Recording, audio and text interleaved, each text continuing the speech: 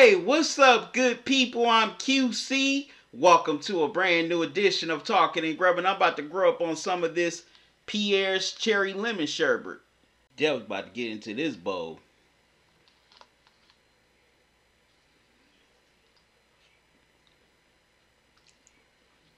This is good.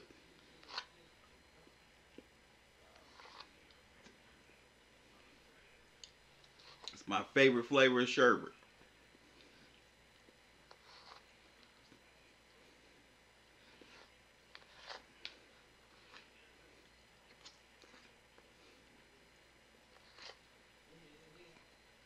This is good on any day. Whether it's hot in July or cold in November like it is in Cleveland right now.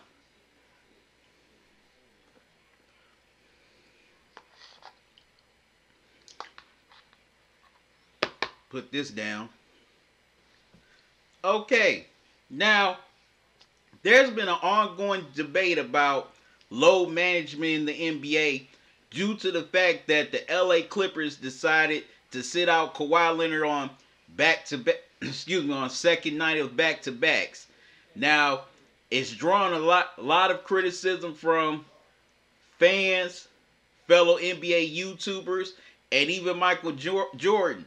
He feels that, since he's the owner of the Charlotte Hornets, that he's paying all his players to play 82 games. And former Hornets coach and current Orlando Magic coach Steve Clifford also agreed with Jordan that if players are not injured or they don't have any family emergency, that they should play all 82 games.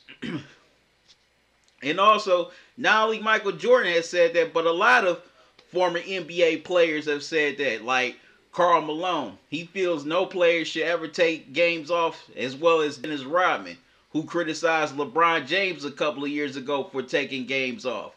Now, okay, I can kind of see where they're coming from, but this is a new era. During their era, they were like Iron Men.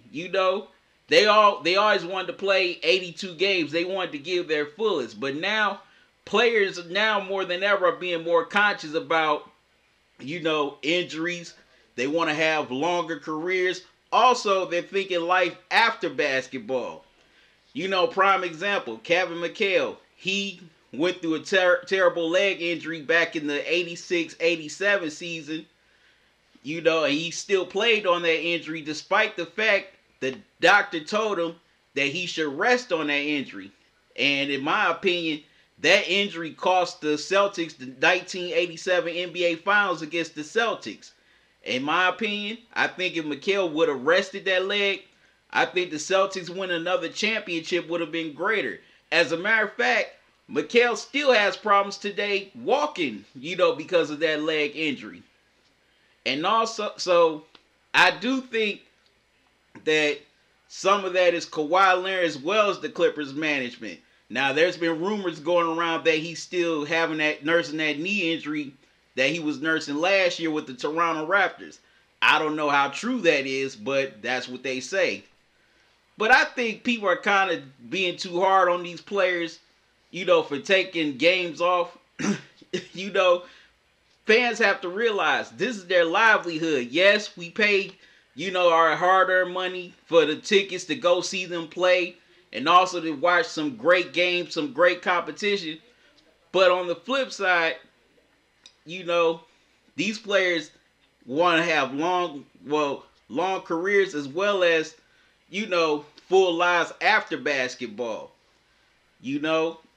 Like a lot of people clowned Derrick Rose a few years ago when he was with the Bulls for wanting to take his time to nurse, the injury he had that kept him out for the whole season, which I think was so wrong.